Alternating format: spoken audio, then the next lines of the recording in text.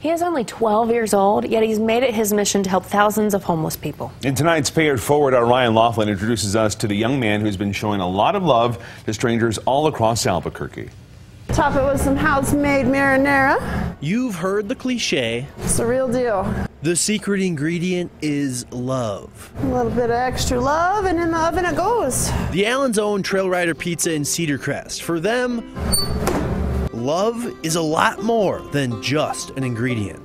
He's done this remarkably for over 2 years now. Dan Salzwedel is a family friend of the owners and has been very impressed with their 12-year-old son, Jayden Allen. He wanted to help somebody. He saw people that were homeless and hungry out in the streets.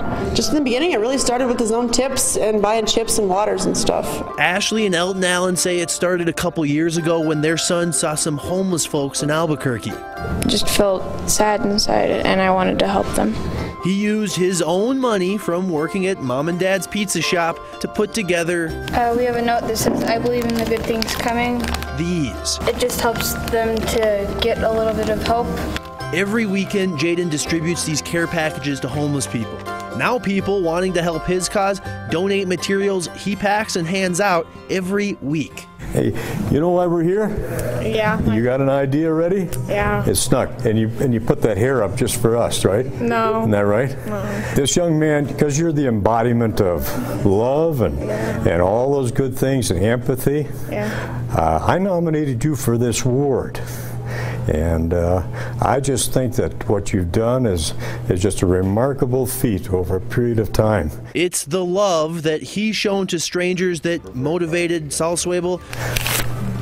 100, 2, 3, 4.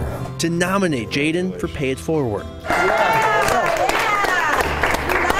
Sucking back tears, man. Like, just, yeah, amazing. Proud father. Just wish there was more people in the world that would learn from a 12-year-old. His folks say there's a lot to learn from our kids, but here it's easy to see. A note that says, "I love you, pass it on." Love is something this family is trying to deliver Made with love. in more ways than one. Ryan Laughlin, A little bit of extra love, and in the oven it goes. KOB4.